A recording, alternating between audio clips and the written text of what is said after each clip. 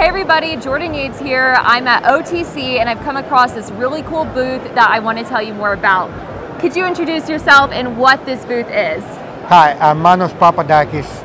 I'm a professor of mathematics at the University of Houston. Wow. And I'm also the CEO of Lolark Vision. Okay, that's really cool. Here I would like to introduce my friend Peter Schubert, who is the CEO of Poseidon Robotics and the brain and a very good engineer.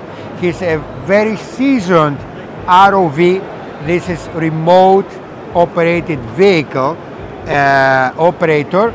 He has done ROVs from this big to that big. Wow. And even bigger. Yeah. Okay, so he has very big experience. He has worked on Nord Stream, in the Black Seas, in the Antarctic. No, in the Arctic. Sorry. Almost, That's on yeah. the list. That's And on the that's actually a good introduction, yeah. All right, Peter, so what are we looking at today?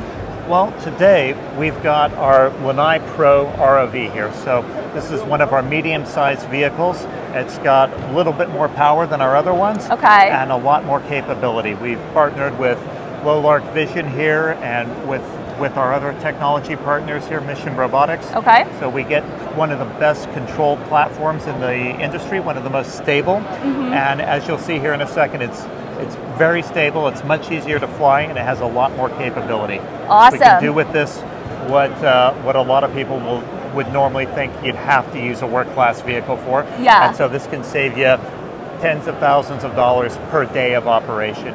That sounds pretty nice. So let me get down. So what we're looking at here, this is the interface of what the operator would see, correct? Correct. So we have our power supply here. Okay. This will give 400 volts DC down this cable. Wireless doesn't go through water very well. No, it doesn't. It'll give us power and our Ethernet communications. Okay. High brightness monitors we can Yeah. actually see in sunlight. And then we've actually got just a PS4 controller here. I love that. But we can run a more professional controller with a Hall effect joystick. Okay. But I can give this to anyone under 50 and they can fly it instinctively. And so we do kind of like these for demos. That's amazing. Okay, so show us then how it's working underwater, guys. We're gonna look over here to the left and we're gonna see it in action. Now he's doing this just with a remote controller.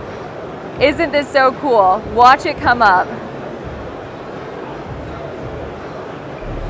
It's so seamless, I love it. And And something we're able very to see proud it all of on here. the screen right here. There we are. We've got very low video latency here. Yes, that's crazy. Some of the best in the industry right now for a digital camera, and Wow. we're running full 1080p camera here. That's 30 so frames per good. second. We can tilt the vehicle. I feel like down. people's laptops are struggling to get to 1080p, so the fact that your underwater drone can do it is amazing. And we've got a lot of power in this one.